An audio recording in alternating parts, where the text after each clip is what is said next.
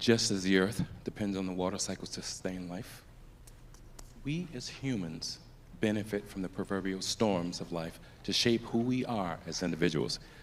Yes, these storms can cause harm and even leave a lot of damage in its wake. But those of us who are fortunate to reflect back at what we were able to get through, we cannot help but to feel a certain level of awe and a lot of gratitude. What I've come to learn is that it's less about the storm, its size and potential impact, and more about how we view the storm or challenge, this potentially catastrophic event, and what tools we decide to use to get through it.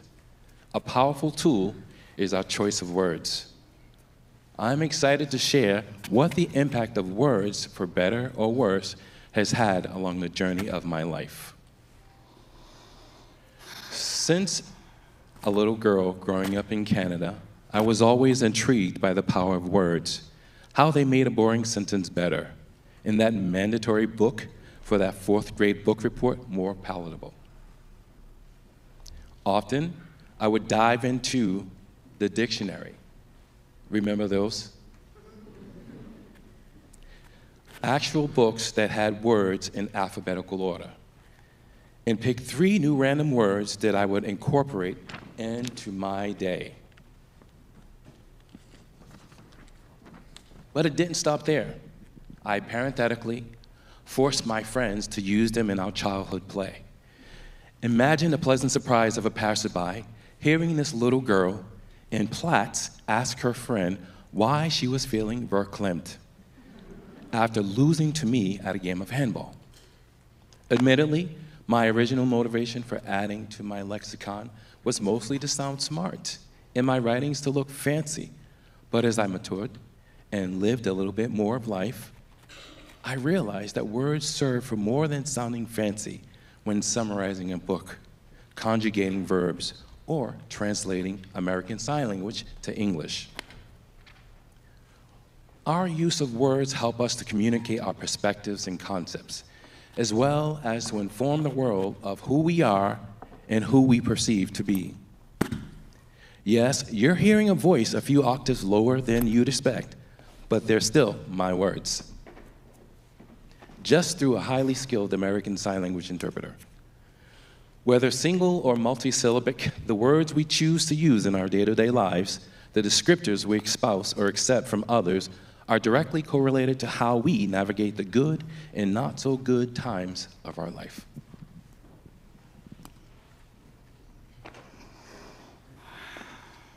Let's face it, adversity is going to come. We are going to be challenged. Storms are going to come. It's not a matter of if, it's when. I'm here to tell you that the power of words and what you decide to use can get you through. I want to get you on my journey.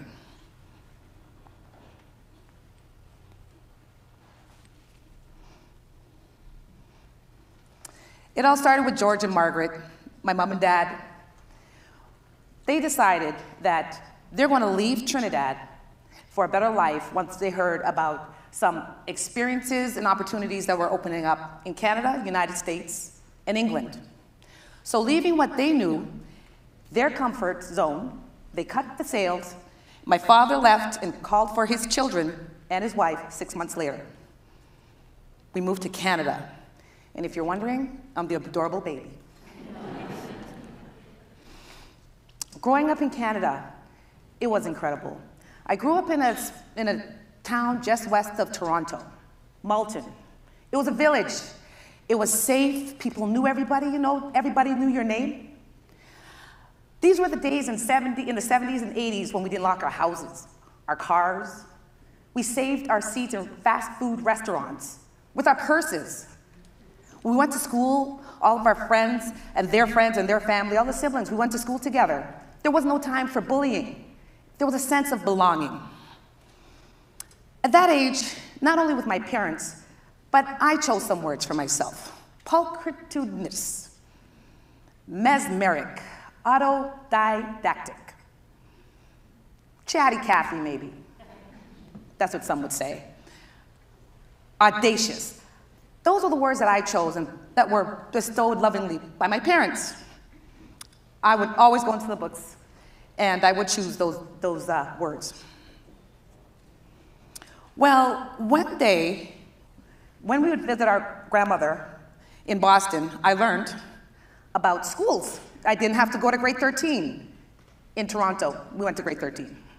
Didn't have to go to grade 13, and I cut the sail from my loving, very comfortable, and safe haven for a better life and more opportunity at Northeastern University. Not only for my degree in entrepreneurship, but I also learned American Sign Language. My friend Cecilia, as we grew up, she laughed because she said, "Arlene, you managed to outspeak the hearing, and now you want to bother the deaf people."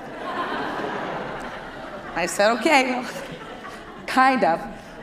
I can't pass a deaf person, and I just can't help it." So anybody who knows me, again, I love words. So I have to say, when I was at Northeastern, words were also still reinforced. Positive, affirmative words. A lot of people, including Dr. J. Keith Motley. I still call him Dean Motley. I can call him Keith now that I'm in my 50s, but it's kind of, So he, among other people, really invested in me. Upon graduation, I just was sure I was going to be a mover and shaker. I was going to be traveling the world, just starting businesses, because my degree was in entrepreneurship after all.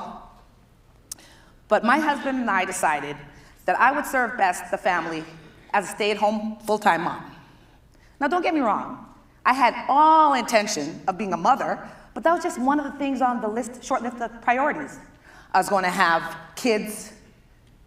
I was going to at least do 2 of my 5 very viable business plans: the white picket fence and a dog named Fido, all before 30.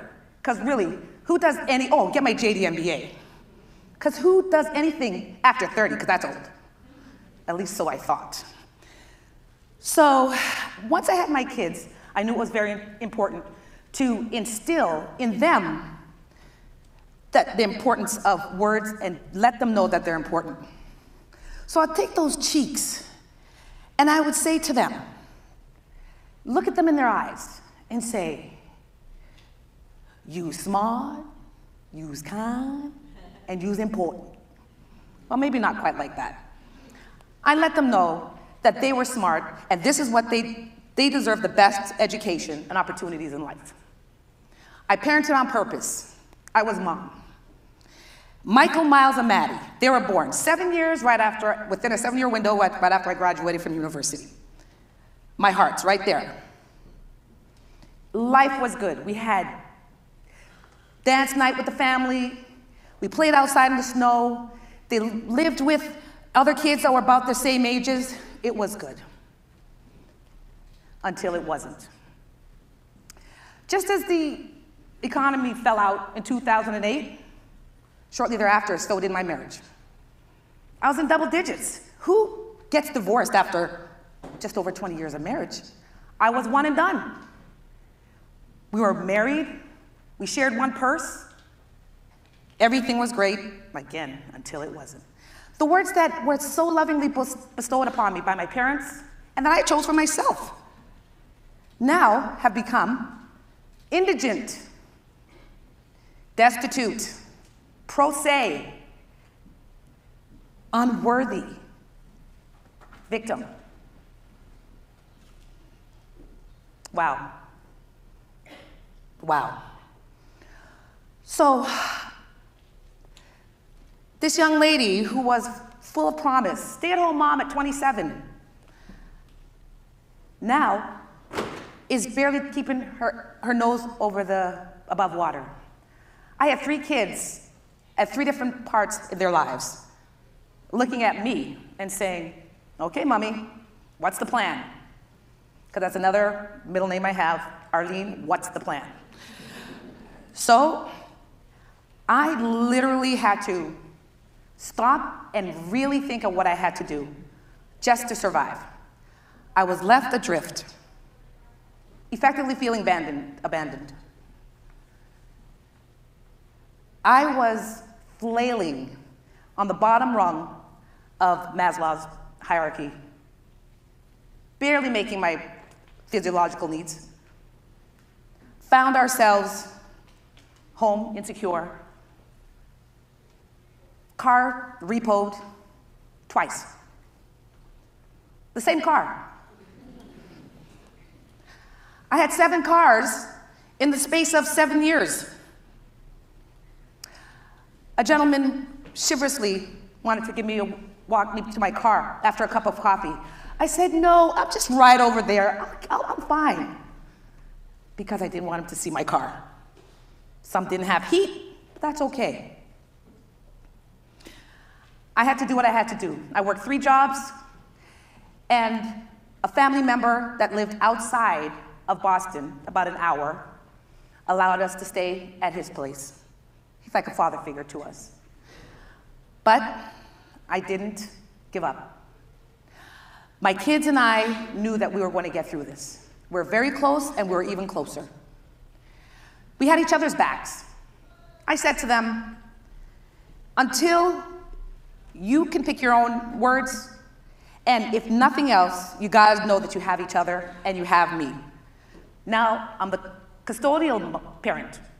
I'm not just mom. That's not true. I'll always be mom.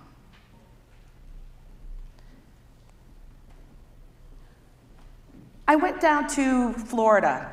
I was beckoned, if you will, by someone who played a really crucial, very critical role in my life.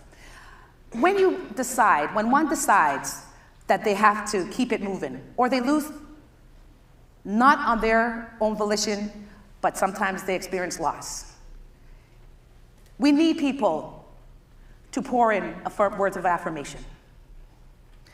I would be remiss, because there were a lot of people. While I did lose a lot of people, I've gained a lot of people. People that I expected to be there for me were not. And the people that I least expected or I had yet to meet were there. So I'd have to say, Dr. Lawrence M. Drake. I'd be remiss if I didn't say his name out loud. Not only did he give me words of affirmation, but he put action behind it. He called me down to work alongside him at a university where he was the interim president. And with that, I said, I can do this. I was in the boardroom alongside him. I was learning vicariously. My brain that seemed to have atrophied was actually starting to work again. I realized that I'm actually smart. I knew it, but you kind of forget. I'm redoubtable. I'm metal. So once I decided that I could do this, and once Larry looked at me and said, because I said to him, I did not want to be in a place where I was pigeonholed. I'm a seasoned woman here. See, I didn't say old, I'm seasoned. I'm a seasoned student now. But then, a year ago this time, I didn't know where I was going to be. I was still insecure. I didn't know what my job was going to be because this was a finite role. He looked at me and he said, Arlene, you are smart and you're going to be fine. When I'm finished with you, you're going to be a strategist and a consultant, so you don't have to worry about retirement. I didn't have, at that point, a pension from which to pull that I earned. 401k, cash poor. But because he looked at me and he believed that I could, I said, I can. The irony of this sunset here, sunrise, is because I went down to Florida, a place that I didn't expect that I'd ever go to live, at least on purpose. No offense to anybody that's from Florida. But I'm a northeast and I'm from the Great White North. I'm good. Especially I don't like snakes or alligators. But I will tell you, this is a picture after Hurricane Ian and Nicole. The irony of it all. I went down there to 2 100-year historic storms. This is the calm. But interestingly, there was still damage. If you were to see behind me, was the damage that was left in the wake. All this to say is that there will be storms, there will be adversity, there will be trials, there will be people that will be naysayers and tell you you can't do it. But it's important that you see your value. You need to pick your word. If someone or people are not giving you the word, find people that will. My question to you is, if you don't feel like you're in a place, whether it's a relationship, whether it's at work, that you're not valued, keep it moving. I had the pleasure of my two youngest going here at Babson.